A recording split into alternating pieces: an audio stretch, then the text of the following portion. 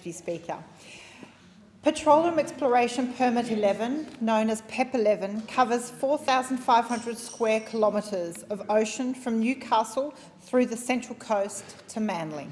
The permit area exists adjacent to the coastal boundaries of Warringah. Many constituents have written to me with their concerns about PEP 11. Offshore oil and gas exploration and production in PEP 11 could have dire consequences for our ecosystems, tourism businesses, coastal communities and climate. Under no circumstances should it proceed. PEP 11 is due to expire by next February unless renewed. The project proponents, Advent Energy Proprietary Limited and Bounty Oil NL, are seeking a renewal of the permit and variation of the conditions to allow for exploratory drilling.